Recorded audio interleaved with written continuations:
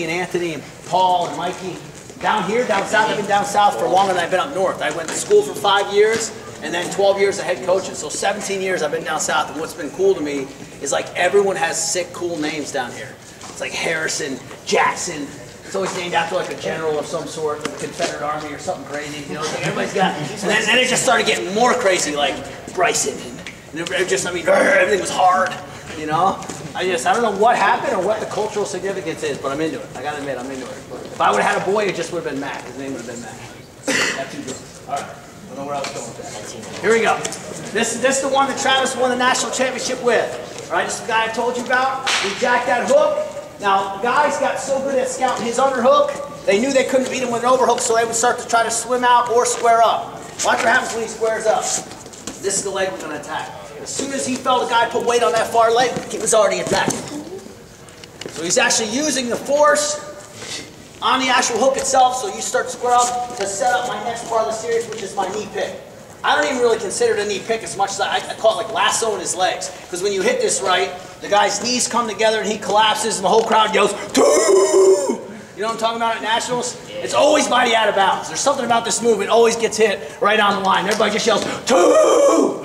Is that just me or does that? So you jab, you hook. Now watch, he starts to square up. I'm going to use that again, so I'm going to step foot to foot. Now watch what happens. It's the same punch motion. This is why I said we have to get the first one down before anything else happens. I'm going to throw the same punch, only this time as I punch, I'm going to drop. 1, 2. Oh, look at that. Everybody yell, "Two!" Right there. 1, 2. Watch my right arm. This is the key. This is one thing everybody loses on this. As I jack it, he squares up. I throw the same punch. I pick the knee. Watch my right arm, guys. As I punch, drop. The right arm drops. If I don't drop, it's overhooking. Swivel your head. Exactly. That used to happen to me a lot my first year in college.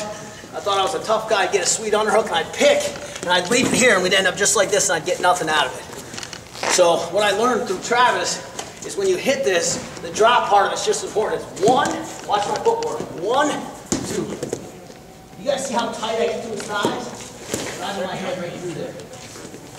Now, if you really want to put some extra special stank sauce on this, you're going to go deep with that right leg. I know you guys all dance, right? So just if you hit this, you start going like that, and you start doing that in school, I'm just throwing it out there, something to drill while you're walking down the hallway, okay? I hit it? Nobody laughs, okay. I do this stuff. When I'm walking to the mailroom, I just start dropping like this. I'm gonna go pick, watch my right leg. 1, 2, right here. You see how my right leg gets that extra stank on the back end? Bam! He can't step out of it, is what I'm saying. So I go jab, hook, 1, 2, 2. Let's go try it. 1, 2, 3.